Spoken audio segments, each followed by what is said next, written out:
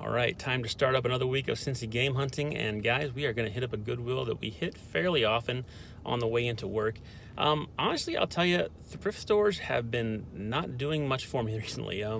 Outside of that 3DS and a couple other random things like that Suikoden Tactics we found, I haven't found a lot of thrift stores recently. I've been lucky to find a lot of good deals at retail shops recently, and a couple of pawn deals and whatnot, but thrift stores around me have been pretty dry recently, so hopefully the week is a little better this week, but I'm keeping my fingers crossed. And guys, don't forget to like me on Instagram and Twitter. I try to post any kind of deals that I find, like whether it be GameStop sales or whatnot, or Walmart deals that I find, to those so you guys can find them too before I air these videos, because a lot of times I air these long after the sales are already over. So keep an eye on those. At Cincy Game Hunt is where I have those. And also, I got a couple of questions. People were asking me if they could send me something, and I didn't really have a way for them to do that. I did recently get a post office box. The link will be down, or not the link, the address will be down in the description, and I also posted it on the About section of the channel. So if you guys feel free, if you want to, I don't ever ask for anybody to send me anything. I appreciate the gesture and all, but like, that's not really what I do. But yeah, I've been asked about 10 times about that, and figured why not. I'll start a post office box that was pretty cheap to do, so, and I figure I can use it for other things as well. So hey, we'll get it started this week.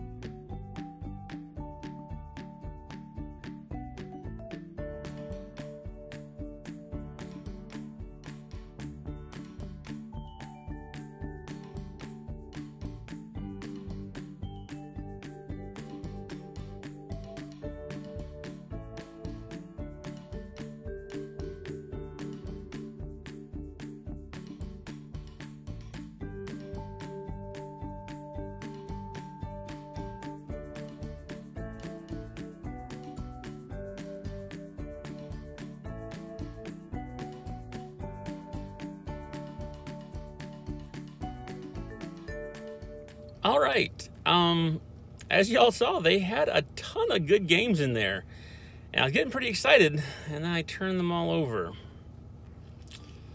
These were some of the worst chewed up games I'd seen in a while. They weren't cracked, but there were so many gouges and deep scratches in these things, and a lot of them were just disgusting on the bottom. Anyway, I don't know if people were using them as coasters or whatnot, but yeah, they were pretty gross. I'll show a picture here, a couple of them, but and I'm sure the pictures aren't doing it any justice, but like every one of the ones that I kind of grabbed and was like, oh, I want to get this one, they were all trashed. So, oh well. There was also a 360 in there, but it was the early model 360, which is the fairly often red ringed model, and there was no cords to test it. So even for $19, I was like, nah, I'm good. But on the wall, I think the companion controller was there, and this thing's in immaculate condition. It's no blemishes at all on it. Looks great. The battery compartment is completely free of any kind of corrosion, so that was pretty cool. Usually the giveaway, if this thing's been worn down pretty bad, is like these little nubs on the top of the joysticks will be worn down, and the joysticks were all in good shape. None of them looked like they were drifting. Granted, you can't check it until you actually get home with them, but yeah, all the buttons, none of them stuck. It was, and like I said, it's probably one of the cleanest looking controllers I've seen in a while at a thrift store, and it's only $5, so can't complain about that one bit. I saw they actually had a PlayStation controller in there too, but that thing looked like a dog had chewed up the joysticks, so or the analog sticks. So yeah, I was gonna leave that one behind no matter what. I didn't even bother looking at the price of it; it was just so bad. But yeah, one thing of this Goodwill, I saw a ton of games that I wanted, but all we got was a 360 controller.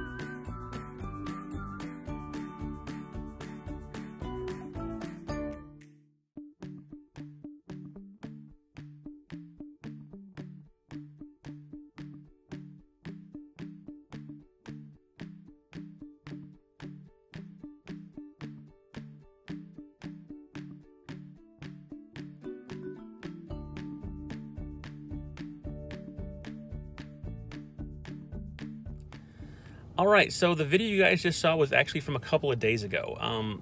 My son was at a birthday party, and my wife and I snuck over to the Goodwill real quick because we were waiting for him to get done. And yeah, they had a ton of games in there. Unfortunately, it was pretty much everything I already had, or stuff that I didn't want. They actually had a bunch of cartridge-based like Genesis and Super Nintendo games, but I don't collect those anymore. I had them for a little while, and I'm just not nostalgic for them.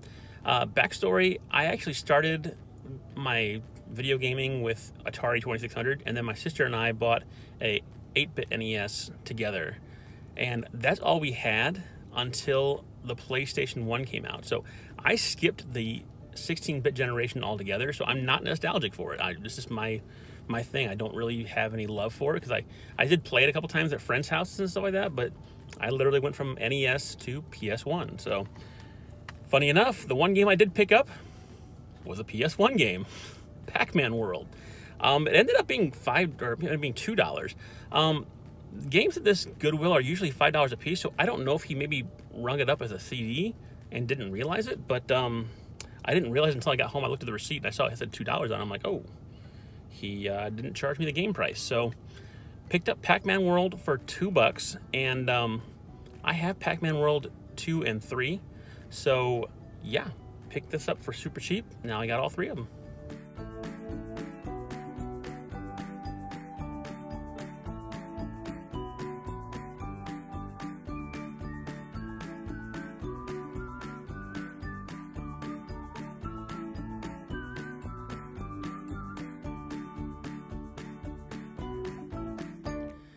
All right, so we snuck into a Goodwill, and this is one that I don't really go to that often. It's one of their boutique stores. And a backstory on this store, back when they used to do 50% off days, which they haven't done since the COVID quarantines, they had a copy of Pokemon Black version 2 for $25. And I thought about doing it, but I'm like, tomorrow is 50% off day, and I'll go there right before they open and wait in line and get it right away. Because it was right before closing time when I saw it. And I literally showed up like 5 minutes before opening time, and they let everybody in early, and some guy was holding it in his hand when I got in there. I was like, ah. I mean, going back to now, thinking of it today, I'm like, I totally should have just grabbed it that day. It wasn't worth the risk, saving $12. And it was complete in box, so that was a major bummer, because that thing goes, I think, for like $150, $160 now. So, oh well. We picked up one game. Most everything in there was priced at $6 for the PS3 and 360 generation, and everything older was $4 or less. And none of the 360 and PS3 games, which was the majority of what they had in there, were all stuff that I already had in my collection, so I didn't really need them. And they weren't worth enough to double buy and try to flip, because most of them, you know, don't trade very well. So there was a couple Black Ops games, but they're the PS3 versions, which don't trade into GameStop very well. The one game we get, I apologize for the long delay, Mortal Kombat Armageddon on the PS2. One of the few PS2 games that I don't have, and I hadn't actually seen this one in the shop before, so picked it up for $4. I want to say it's like a $15, $20 game, so not a bad little deal on that one. And I said, this is one of the ones that I have not played yet, and there aren't too many Mortal Kombat games that I haven't gotten around to playing yet, but this is one of the ones that's eluded me for a while. So Mortal Kombat Armageddon on the PS2.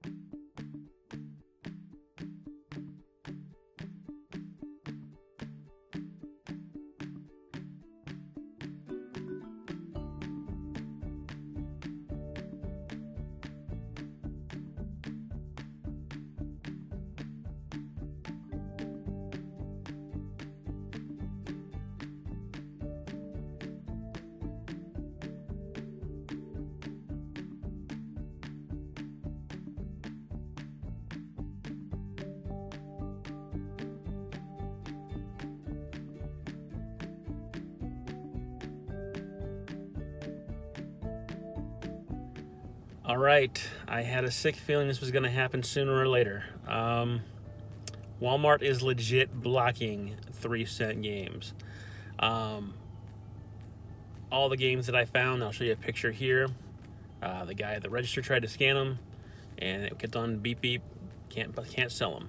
Beep beep, can't sell them.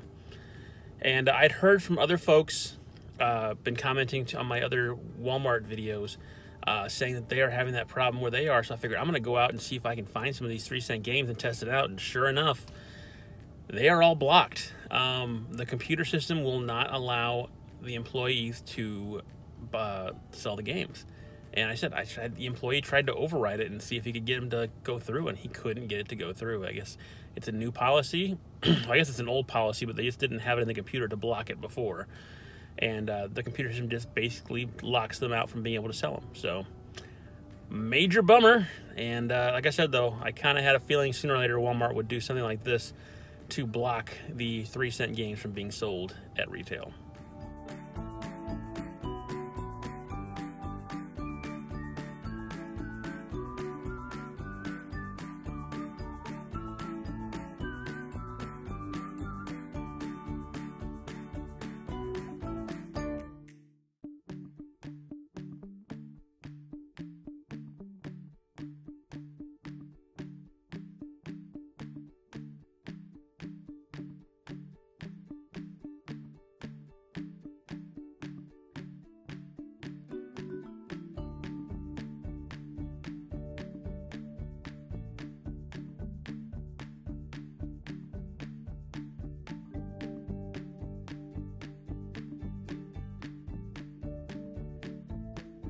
All right, St. Vincent de Paul did not let me down. Well, kind of didn't. There was a couple of games that I wanted to grab, and there was a Grand Theft Auto 5 for the Xbox One that the disc was cracked, and like legitly like the whole way through the disc.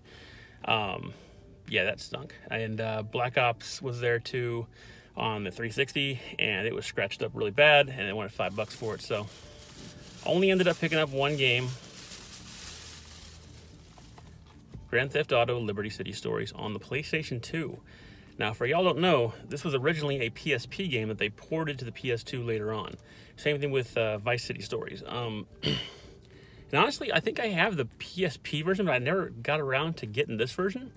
So yeah, picking that up for $5 is pretty good. I think it's like a $16 game, 15, 16, something like that. But yeah, picking it up for $5 at the thrift store. Gotta love it.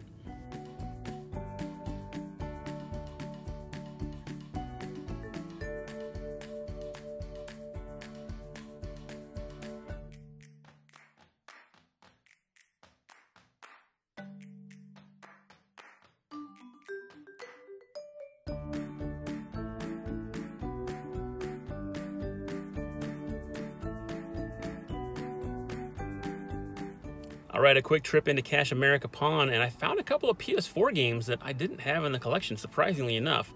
One of them, I actually have the sequel, but I don't have the original for some reason. And they ended up giving it to me for $2 because it was in a case with no artwork or anything, and they just said, all right, $2, sweet. The original Watch Dogs, which I was surprised that I didn't have. Like I said, I had the second one. For some reason, I remember playing the first one, but I don't have it in the collection, so okay. Picked it up for $2, like I said, and I'm probably just gonna take it out of this case because the case is tore up, and I'll probably put it in the case with part 2 and just keep them together. Other game we got was, I love these like war fighting plane games. Air Conflicts Vietnam on the PS4 Ultimate Edition. I've played some of the other Air Conflict games.